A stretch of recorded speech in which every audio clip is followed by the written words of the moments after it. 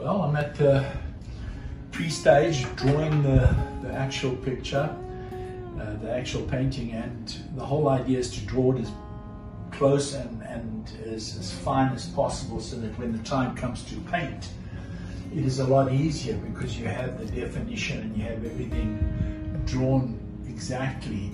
Of course, I do quite a few things. I changed the background a bit. In this case, I've taken this rock away and I've put it over here. I'll probably put a couple more rocks next to it. But yeah, this is a pencil drawing, and what I do when this is done, I'll fix it and I'll put my underpainting. And if there's any masking, I'll do the masking and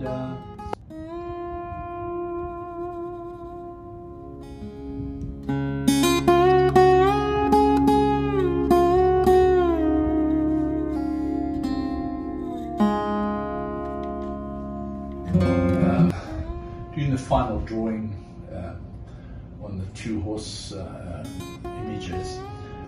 What I had to do is I had to take one of the horses out here. There was a horse in front of this black horse and it just confused everything there, so I took it out, and I think it's obviously going to make it a lot better. It doesn't look so spread out, and hopefully I can do the wash this afternoon and then start painting tomorrow or Monday.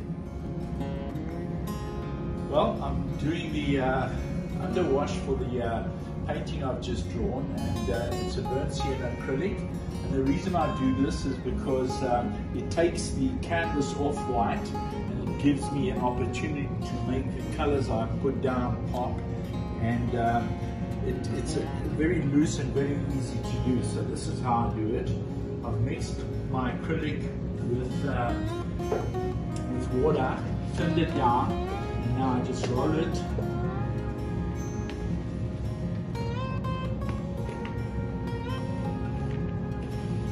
It goes pretty quick.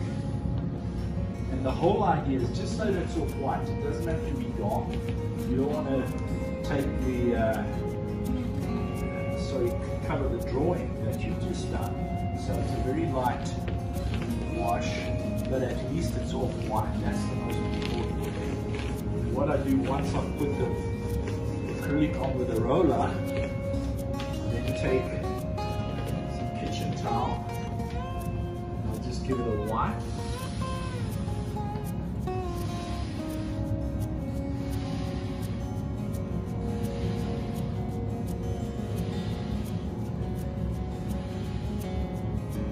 Voila. Done.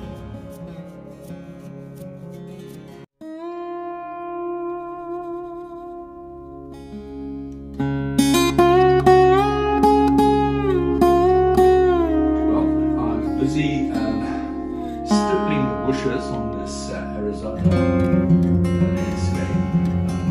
Got a couple of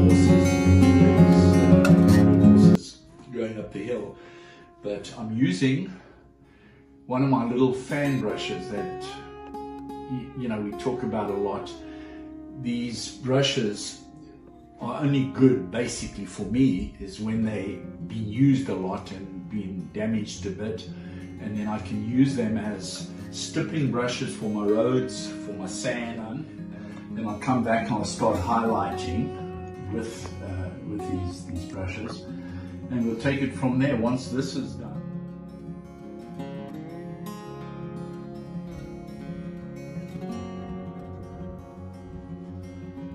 Well, hi, at a stage now where I'm just about finished with the basic shaping of these bushes and shrubs. Got a little piece to do here. Once this is done, I'll then start with my fan brushes again. These dilapidated brushes that I enjoy using for bushes and trees and so on. So once this is done, then I'll come back and I'll start highlighting with these brushes, and we'll take it from there. Once this is done, you can see I've started phasing in a little bit of dust here. It's not complete yet, but once I've started the road and the shadows, I'll start putting more dust in, and then start the two horsemen. And I'm looking forward to that. Well, I'm busy with this Arizona landscape with two horsemen riding up the hill, and what I'm busy doing right now is stippling. Have a few brushes that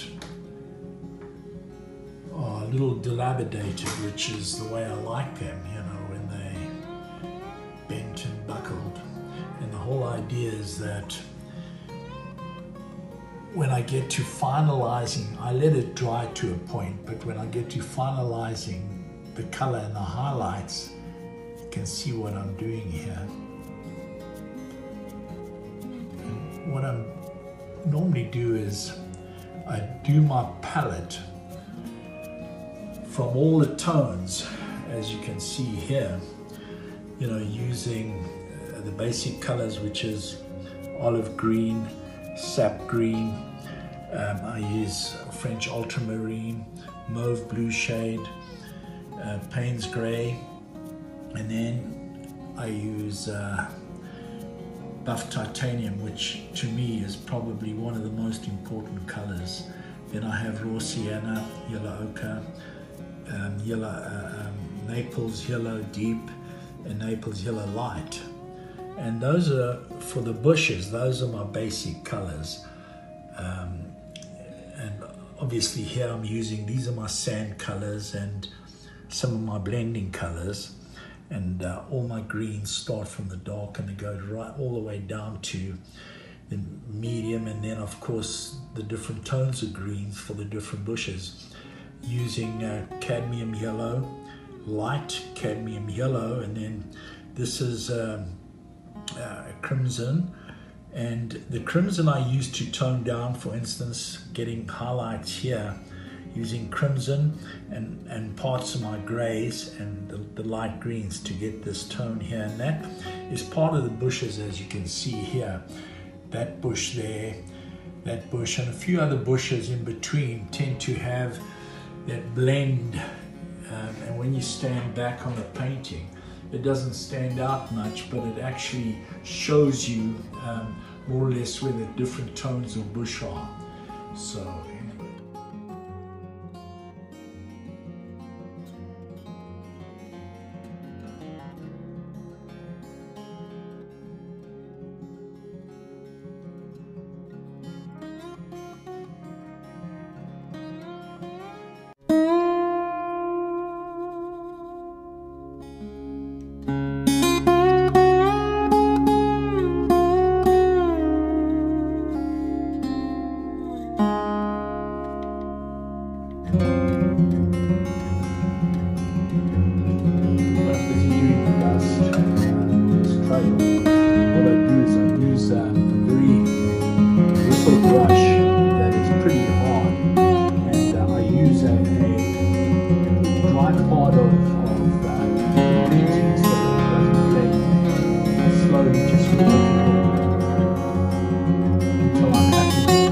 Density of the dust, and I think I'm about there. Once that's done, I'm able to take